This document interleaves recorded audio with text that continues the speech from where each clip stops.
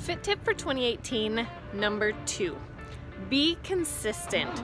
Don't get so hung up this year on what the exact right diet plan is that you should be following and the exact workout routine you should be doing.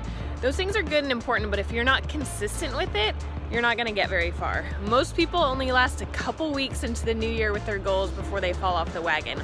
So just pick something you can stick with. Make some small, achievable goals like going to the gym 3 times a week, eating 5 small meals per day, or adding more vegetables into your meals. Little things like those, but do them every single day consistently until it becomes a habit. Then it'll actually last and you'll actually reach those goals. So just pick a couple things you can do and stick with them.